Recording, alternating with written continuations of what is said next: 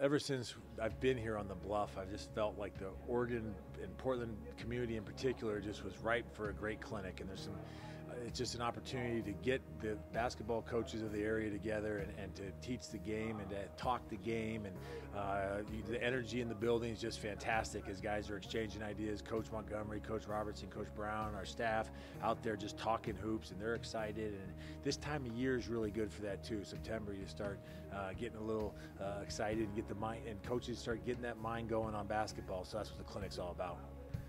Well, I went 42 years of coaching, 41 years as a head coach, and I love clinics. I think, like right now, I found about 3 or 4 things I picked up that I loved. So, you're looking for a couple little things, and, I always felt this way. If I'm at this clinic and other guys aren't, I'm getting ahead.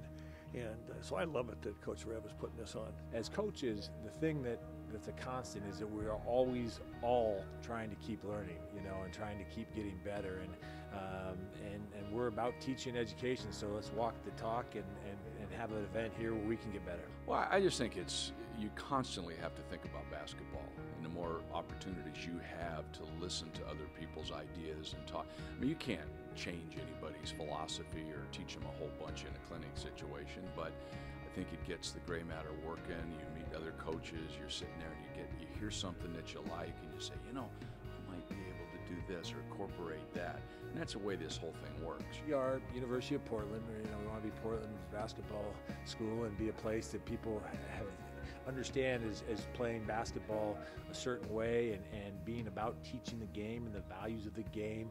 And so the turnout's fantastic to see these high school coaches that that we're trying to offer them something, not just calling them trying to get some players or get a check up on them, but we're trying to offer them an opportunity to come on campus and enjoy the Chiles Center and learn a little bit.